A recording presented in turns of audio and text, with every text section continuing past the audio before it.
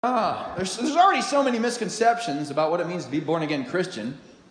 And it's pretty simple, really. You bow your head, you say a simple prayer. When you open your eyes, you're a registered Republican with a firearm. It's just simple. Simple. No, I'm kidding. I actually used to be one. I used to be one of those people who doesn't believe in God. What do you call them? Democrat. I used to be one of those.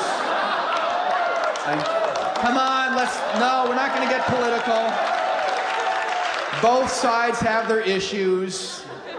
I grew up in a good Democratic home. I'd probably be a Democrat if they, have a little pro-life branch, but they just won't let us in. And that's the one thing I will say. That's the one political thing I'll say tonight. I'm not going to get political, but the one thing I'll say is I'm against abortion. I think it's wrong to kill a fetus. Teenagers, I'm not so sure about.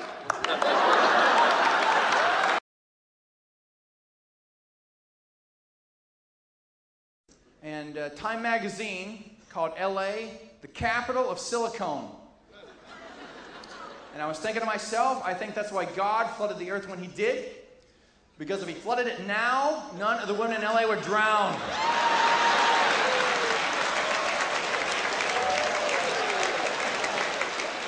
Noah would be leaning over the side of the boat, "Get away! Leave us!